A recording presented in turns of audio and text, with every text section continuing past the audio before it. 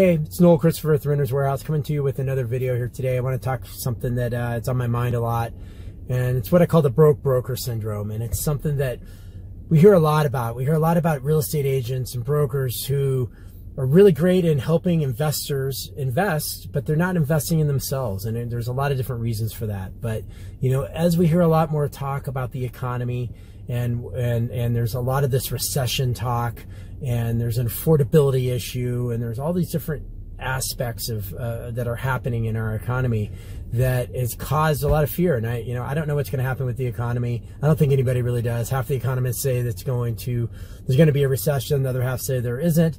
But how is housing affected with that? I think it's going to be a lot less than people think. But now has never been a better time to be a real estate investor. The tools are there, the efficiencies are there. There's less friction in the transactions. You can invest all over the country from outside your geographic region.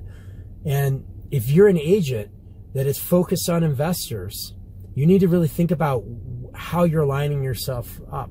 If you're an agent that used to focus on investors and you've been chasing the homeowner for the last several years, and it's been going okay, probably.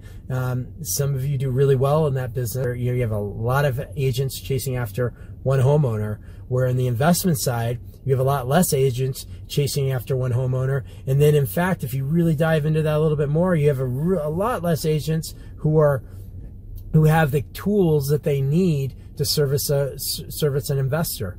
And I'm not talking about spreadsheets and dropboxes and things like that. I'm talking about interactive tools that you can use to really, really jumpstart what you're doing with the investor world. So if you're an agent and you have focus, or you're focusing on that investor world, keep doing it, because I think that as some things may change in the economy, you're going to have a lot better opportunities, but you need to have the tools.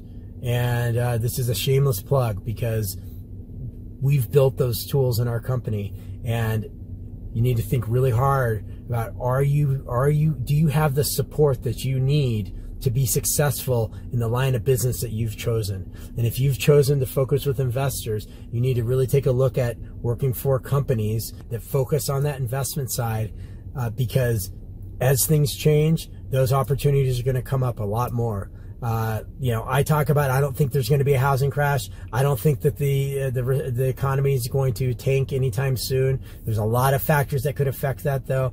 But in reality, in my business and what I do, as house prices go down, the investors start to buy. The thing we're seeing right now is that investors are buying now, and they're being very aggressive because of the efficiencies that have come into the marketplace. So think about that. If you have questions, you ever want to understand what we have to offer for agents and brokers to come work with us, please feel free to reach out, because there's a lot of different tools that we can offer that can help you jumpstart your career and make you more efficient in selling, therefore being able to sell more, therefore making more money.